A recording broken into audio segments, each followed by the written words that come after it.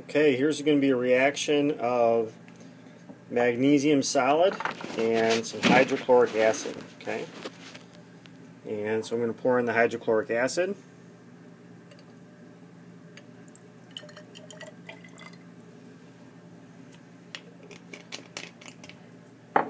And I'm going to drop in a couple pieces of aluminum, or excuse me, magnesium.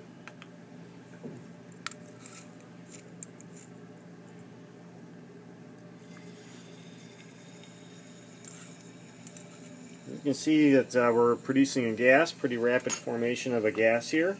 That's actually a chemical property of all metals, is that if you mix a metal with an acid, you're always going to produce a gas, and that gas is hydrogen gas.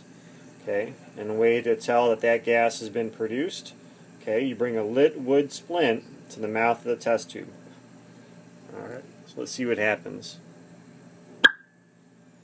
Okay, so that's a confirmation test for the presence of hydrogen gas there. And so something to think about is we started with magnesium, okay, and we added HCl.